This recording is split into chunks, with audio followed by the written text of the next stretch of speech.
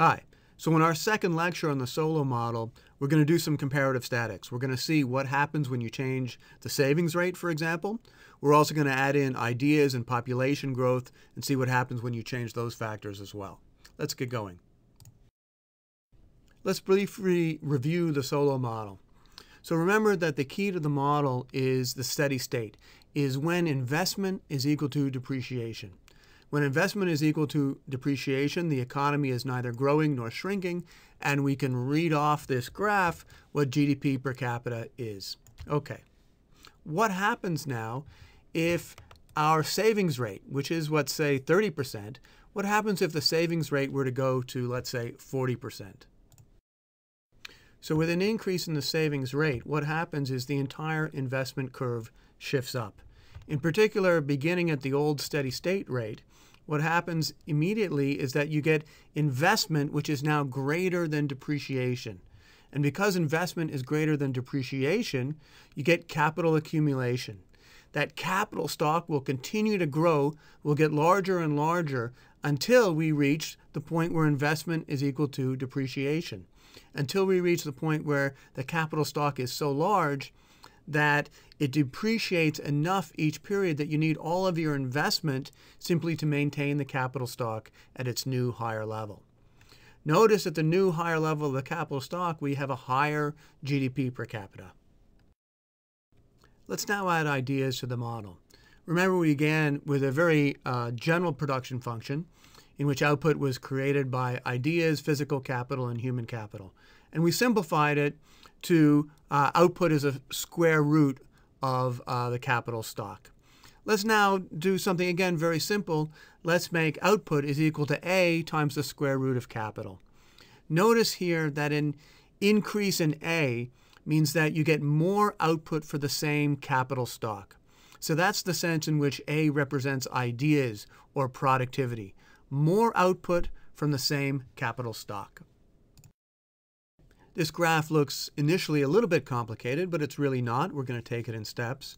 What this graph shows us is what happens when you increase productivity, what happens when you increase ideas. So our previous model we can think of as A as being equal to 1. Now let's suppose that A goes up to 1.5. This means because you have better productivity, for every unit of capital, you're now getting 50% more output from that unit of capital. Okay? So a couple of things happen. Let's begin at our old steady state, 225 units of capital. The old curves are shown by the dashed line. Here's our old steady state. Suppose that at this point that we have an increase in productivity, which increases A to 1.5. Well, the first thing that happens is that better ideas means you get more output from the same amount of capital we had before, more output from the same capital stock. But because we have more output, we also have more investment. Okay? More output means more investment. And now investment is going to be greater than depreciation. Because investment is greater than depreciation, we get capital accumulation. Capital accumulation increases GDP, increases GDP per person, GDP per capita. So we get two things going on. We get the initial effect of better ideas increases output. That secondary effect then with higher levels of output for a given capital stock that encourages more capital accumulation. We're going to continue accumulating capital until we reach the point where investment is equal to depreciation, until our capital stock is so large that we're using all of our investment just to maintain the capital stock. Notice, however, that with better ideas, our capital stock increases, as does the amount of GDP per capita. We're not going to say a lot in this course about the development of ideas, about cutting-edge growth, about why the United States grows at 2.5% instead of 7%. What determines improvements in technology over time. Do, however, take a look at some of the work of Paul Romer, or you could take a look at my own TED Talk or my book, Launching the Innovation Renaissance. We will come back later to talk about a somewhat different interpretation of the A term in our production function as a productivity term. We will be asking, why is it that some countries don't seem able to take advantage of all the ideas on the technological frontier, or why some countries are less able to combine capital and labor in the most efficient ways to get the most output out of their capital and labor as is possible. So we'll come back and talk about that second interpretation a little bit later. Let's add population growth to the model. This is going to take a little bit of mathematics, not much, but bear with me. So we wrote our production function in very general terms, and then we simplified it to output is equal to A times the square root of K. We can also write this as A times K to the 0.5 or to the 1/2. This is exactly the same thing, just a slightly different notation style, means exactly the same thing. When we do that, a natural way to generalize this might be to add in labor with the same format. And as long as we're generalizing, let's do it this way. 0.5, there was nothing special about 0.5. It was just an easy, square root was just easy to work with. Let's generalize this to output is equal to A times K to the alpha times L to the 1 minus alpha. The nice way, good reason for writing the production function in this way, which is called a Cobb-Douglas production function, is that when you double capital and labor, you double output. So if we're thinking about capital and labor as the only factors of production, it makes sense that if you double the only things you need to produce, you ought to double output as well. And this production function has that property. Okay, it's going to be a little bit easier if we write this in terms of GDP per capita or output per person. Okay? Let's assume that every person is a worker. Right? So we're going to divide both sides by L, and then we're going to simplify this term and rewrite a few things. Let's do that.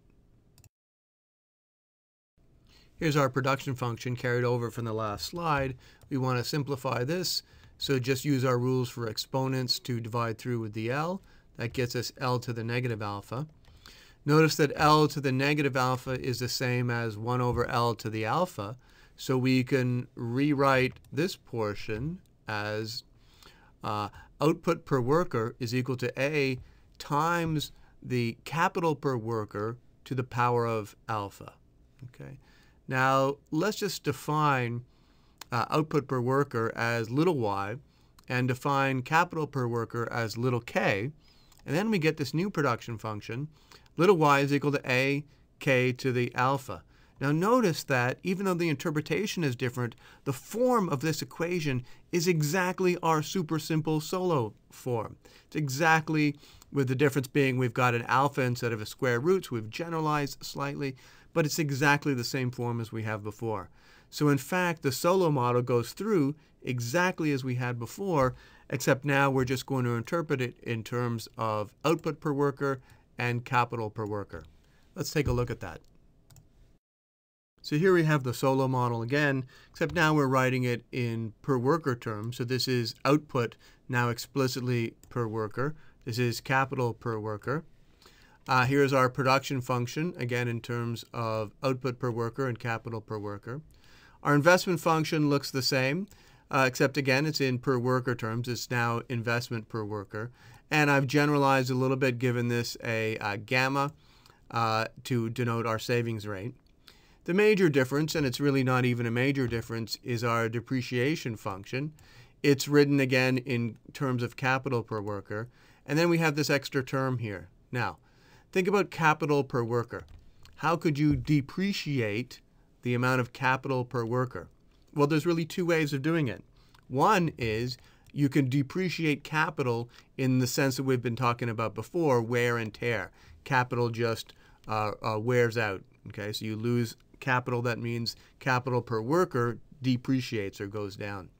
The other way you can depreciate capital per worker, however, is with more workers. And we're going to introduce the population growth rate or the worker growth rate as n. So there's two ways of depreciating capital per worker. You can have less capital with straight depreciation or more workers.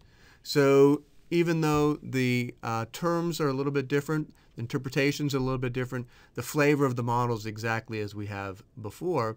And we can now see, for example, that if you were to increase the depreciation rate, either because capital depreciation goes up, maybe we're dealing with computers now which depreciate faster than buildings, or because population growth rate goes up, then this curve is going to shift, like this, and you're going to get in equilibrium a lower amount of output per worker and capital per worker. Let's take a look at that using a Mathematica example. Okay, here's a nice little demonstration project using Mathematica. You can find this demonstration at this address up here. If you get Wolfram's CDF player, sort of like a PDF, you can actually easily embed this demonstration project on any web page. So here we begin. Here's our steady state as usual, down with a capital stock of 225 and investment equals to depreciation. You can adjust this, so let's have the savings rate. You increase the savings rate, and as we know, the savings curve shifts up. Okay, you get a higher capital stock, you get greater GDP per capita. You can move the savings rate around like this. Here's what happens with better ideas, better technology that shifts the curve upwards. Let's reduce our savings rate down here, shift the technology curve upwards, the better idea curve, and we get greater GDP per capita for the same capital stock. And because higher GDP per capita increases the incentive to invest, we get a larger capital stock as well. Okay, let's move the savings rate back here, move this down here. Here's the depreciation rate, and you can see we get a higher depreciation rate, you get a lower GDP per capita, lower capital. Remember that we can also now interpret the depreciation rate as capital depreciation plus population growth. So this tells us that if we're thinking about GDP per worker and capital per worker, that greater population growth reduces GDP per capita.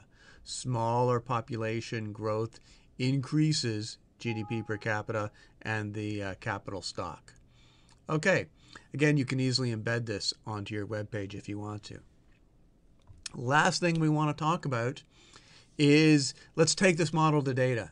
How much of the data can the Solow model explain? That's what we're going to take up in our next lecture. Thanks.